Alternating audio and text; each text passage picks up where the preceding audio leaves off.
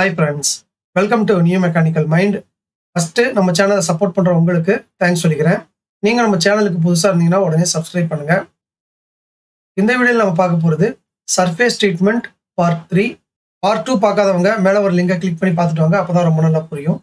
போன பார்ட்ல நாம classification of surface treatment process, what is surface modification, purpose for surface modification process, types of surface modification process, surface modification without changing the material chemically, surface modification by changing surface chemically. இந்த எல்லா content பத்தியும் டீடைலா பார்த்தோம்.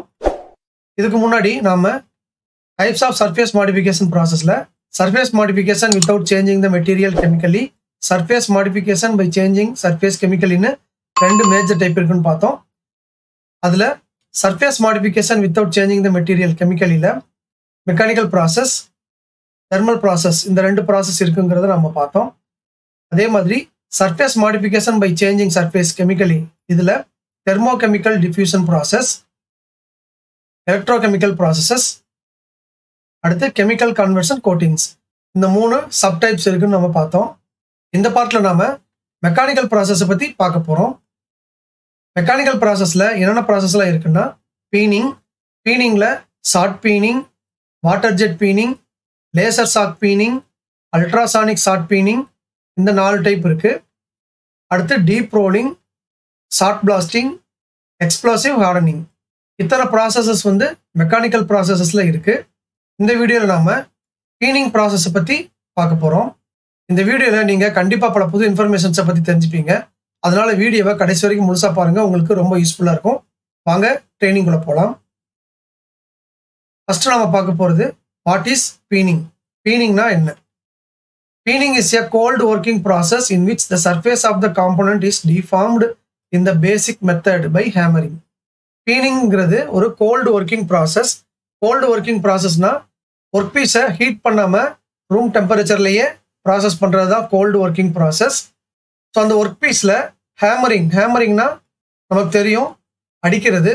So இந்த hammering methodல ஒரு பார்ட்டோட சர்ஃபேஸ்ல plastic டிஃபார்மேஷனை கொண்டு வர்றது தான் பீனிங். During peening, the surface layer attempts to expand laterally but is prevented from doing so by the elastic nature of the subsurface bulk material. Peening processல ஒரு ஒர்க் பீஸோட சர்ஃபேஸ் எக்ஸ்பேண்ட் ஆகும். ஏன்னா hammering action பண்ணும்போது அந்த surface expand ஆக try பண்ணும். But அந்த part இல்லை அந்த மெட்டீரியலோட எலாஸ்டிக் ப்ராப்பர்ட்டினால மறுபடியும் அது ஒரிஜினல் பொசிஷனுக்கு வர ட்ரை பண்ணோம். பட் எல்லா மெட்டீரியல்லையும் ஒரு பிளாஸ்டிக் ப்ராப்பர்ட்டி இருக்கு. அந்த பிளாஸ்டிக் ப்ராப்பர்ட்டி அந்த டிஃபார்மேஷனை அலோவ் பண்ணும். பட் எலாஸ்டிக் ப்ராப்பர்ட்டி அதை ரிவர்ஸ் பண்ண பார்க்கும். ஆனால் மெட்டீரியல்ல எலாஸ்டிக் ப்ராப்பர்ட்டியோட பிளாஸ்டிக் ப்ராப்பர்ட்டி அதிகமாக இருக்கும்போது டிஃபார்மேஷன் கண்டிப்பாக நடக்கும். ஸோ இதுதான் பீனிங் ப்ராசஸ். நெக்ஸ்ட் நாம பார்க்க போகிறது வாட் இஸ் ஷார்ட் பீனிங். ஷார்ட் பீனிங்னா என்ன? Short peening is a cold working process used to produce a compressive residual stress layer and modify the mechanical properties of metals. இந்த ப்ராசஸ் மூலமா work பீஸோட top சர்ஃபேஸ்ல compressive residual ஸ்ட்ரெஸ்ஸை increase பண்ணுவாங்க. ஏன்னா அதோட mechanical ப்ராப்பர்ட்டியை change பண்றதுக்காக. நார்மல் இல்லை ரெகுலர் மெட்டீரியல் இருந்துச்சுன்னா அதோட லைஃப் கம்மியாக இருக்கும். அதோட கம்ப்ரெசிவ் ரெசிடியூவல் ஸ்ட்ரெஸ்ஸை இன்க்ரீஸ் பண்ணுவாங்க. அப்படி பண்ணி அதோட மெக்கானிக்கல் ப்ராப்பர்ட்டியை சேஞ்ச் பண்ணுவாங்க. அப்படி பண்ணி அந்த டாப் சர்ஃபேஸோட மெக்கானிக்கல் ப்ராப்பர்ட்டியை இம்ப்ரூவ் பண்ணுவாங்க. It என்டைல்ஸ் impacting a surface with salt, round, metallic, class R ceramic particles with a force sufficient to create plastic deformation. இந்த ப்ராசஸில் ரவுண்ட், மெட்டாலிக், கிளாஸ் இல்லை செராமிக் பார்ட்டிகிள்ஸை ஒர்க் பீஸோட சர்ஃபேஸில் ஸ்ப்ரே பண்ணுவாங்க. ஸ்ப்ரே பண்ணும்போது அந்த பார்ட்டிகிள்ஸுக்கு நிறைய ப்ரெஷர் கொடுத்து ஹை வெலாசிட்டியில் அந்த சர்ஃபேஸ் மேலே இம்பேக்ட் பண்ண வைப்பாங்க. அப்படி பண்ணும்போது அந்த ஒர்க் பீஸோட பிளாஸ்டிக் டிஃபார்மேஷன் ப்ராப்பர்ட்டினால அந்த சர்ஃபேஸ் மாடிஃபை ஆகும். இதுதான் ஷார்ட் பீனிங். இதை நீங்கள் ஒரு வீடியோ மூலமாக பார்க்கும்போது உங்களுக்கு இன்னும் நல்லா புரியும். இந்த வீடியோவில் ரவுண்ட் பார்ட்டிகிள்ஸ் ஒர்க் பீஸோட சர்ஃபேஸ் மேலே இம்பேக்ட் பண்ணுது. அப்படி பண்ணும்போது ஒரு டிஃபார்மேஷனை கிரியேட் பண்ணுது. இந்த டிஃபார்மேஷன் எதனால கிரியேட் ஆகுதுன்னா அந்த ஒர்க் பீஸோட பிளாஸ்டிக் டிஃபார்மேஷனால தான் நடக்குது. இதனால அந்த top சர்ஃபேஸ்ல compressive residual stress layer form ஆகி அதோட மெக்கானிக்கல் ப்ராப்பர்ட்டி இம்ப்ரூவ் ஆகும். இதுதான் ஷார்ட் பீனிங் ப்ராசஸ்.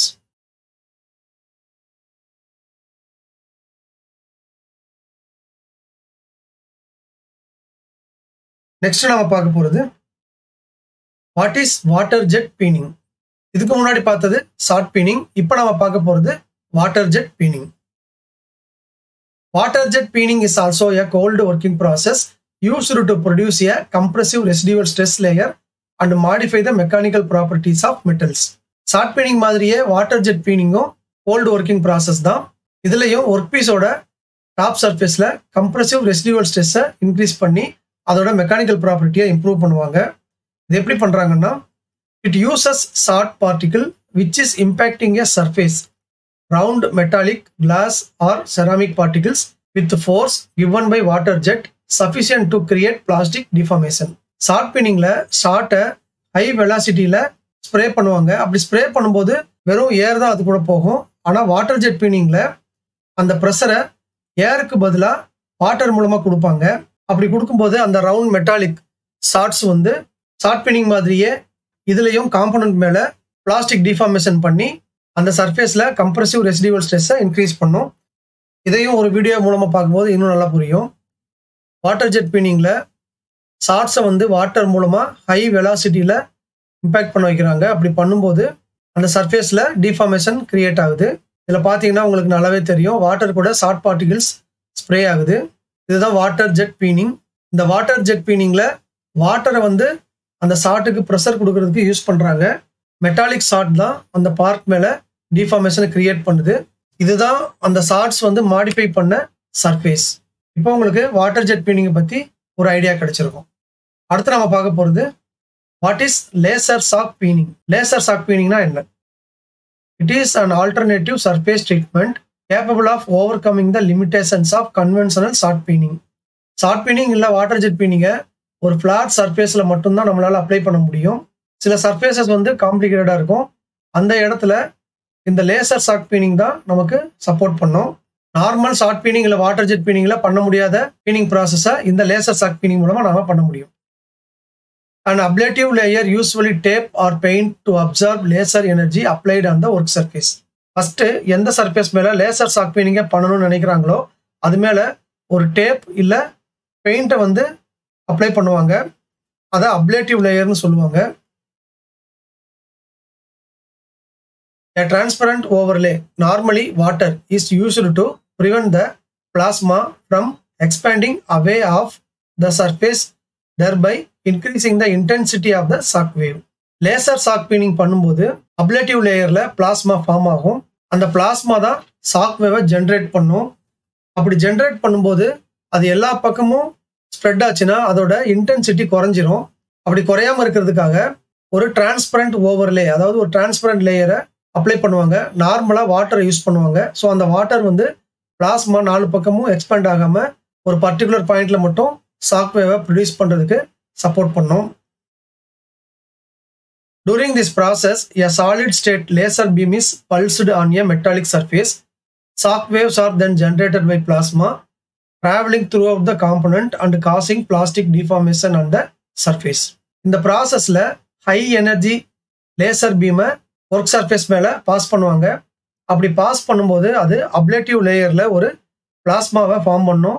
அது எப்படி ஃபார்ம் ஆகுதுன்னா, அந்த பாட்டமில் இருக்கிற வாட்டர் பார்ட்டிகிள்ஸ் எல்லாமே ஹை டெம்பரேச்சரில் அயனைஸ் ஆகும். அயனைஸ் ஆகும்போது பிளாஸ்மா ஃபார்ம் ஆகுது. இம்மிடியட்டாக ஒரு சின்ன ஒரு பம்பார்ட்மெண்ட் மாதிரி நடக்கும், அதாவது வெடிப்பு மாதிரி நடக்கும்.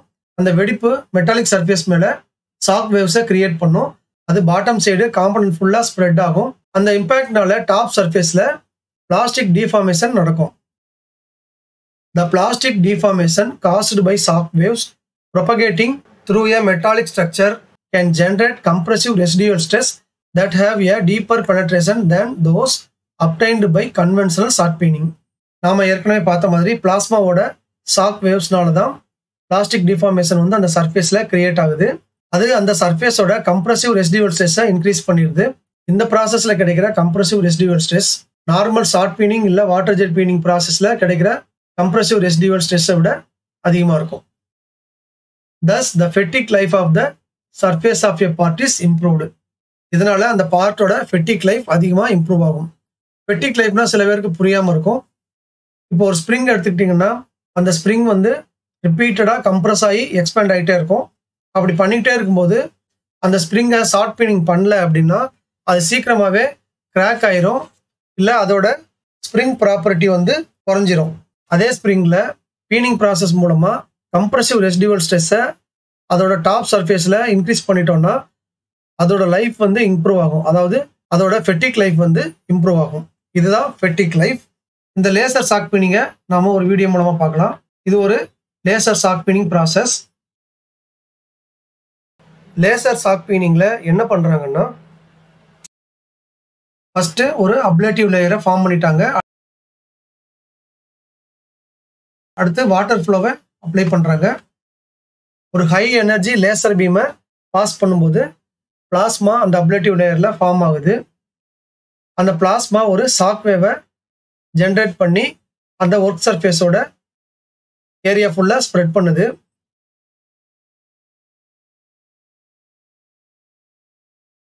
இப்போ அங்கே கம்ப்ரசிவ் ரெசிடுவல் ஸ்ட்ரெஸ் இன்க்ரீஸ் ஆகிடுச்சு. இது முடிஞ்ச உடனே அந்த ஒர்க் பீஸை மூவ் பண்ணி இன்னொரு இடத்துல இதே ப்ராசஸை பண்ணுவாங்க.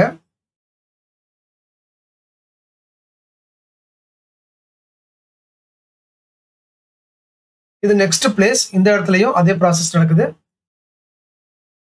இதே மாதிரி ரிப்பீட்டடாக பண்ணுவாங்க. இதுவும் ஒரு example for laser shock பீனிங் process. இதில் ஃபஸ்ட்டு அப்லேட்டிவ் லேயரை அப்ளை பண்ணிட்டாங்க. அடுத்து டிரான்ஸ்பரண்ட் ஓவர்லேக்கு வாட்டரை அப்ளை பண்ணுறாங்க. அடுத்து ஹை எனர்ஜி லேசர் பீமை பாஸ் பண்ணுறாங்க. இது எப்படி கம்ப்ரசிவ் ரெசிடுவல் ஸ்ட்ரெஸ்ஸை இன்க்ரீஸ் பண்ணுதுங்கிறத நீங்களே பாருங்க. இந்த மாதிரி தான் லேசர் ஷாக் பீனிங் ப்ராசஸ் நடக்குது. இப்போ உங்களுக்கு லேசர் ஷாக் பீனிங்னா என்னங்கிறத பற்றி கண்டிப்பாக தெரிஞ்சிருக்கும்.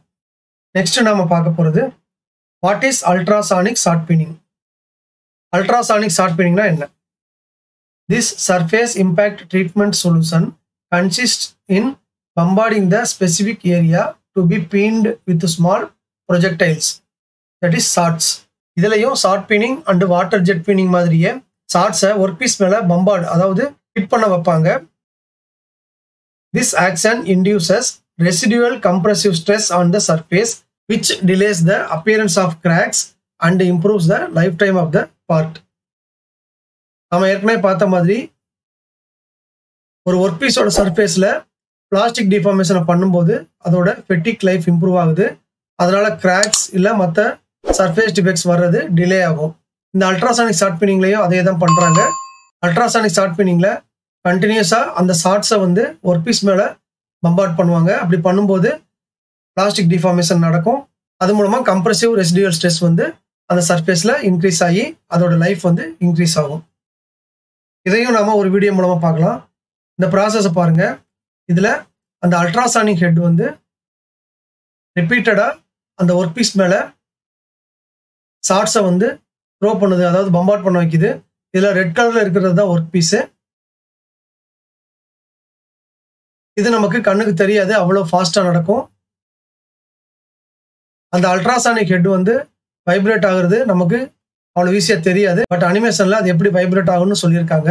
இதுதான் அல்ட்ராசானிக் ஷார்ட் பீனிங். இப்போ உங்களுக்கு பீனிங்னா என்ன, short பீனிங், water jet பீனிங், laser shock பீனிங், ultrasonic short பீனிங், இந்த ப்ராசஸை பற்றியெல்லாம் ஒரு ஐடியா கிடைச்சிருக்கும். ஓகே ஃப்ரெண்ட்ஸ், இதோட சர்ஃபேஸ் ட்ரீட்மெண்ட் பார்ட் 3 வீடியோ முடியுது. இந்த வீடியோ உங்களுக்கு யூஸ்ஃபுல்லாக இருந்திருக்கும்னு நினைக்கிறேன். இந்த வீடியோ உங்களுக்கு பிடிச்சிருந்ததுன்னா லைக் பண்ணுங்கள், உங்கள் ஃப்ரெண்ட்ஸ் எல்லாருக்கும் ஷேர் பண்ணுங்கள்.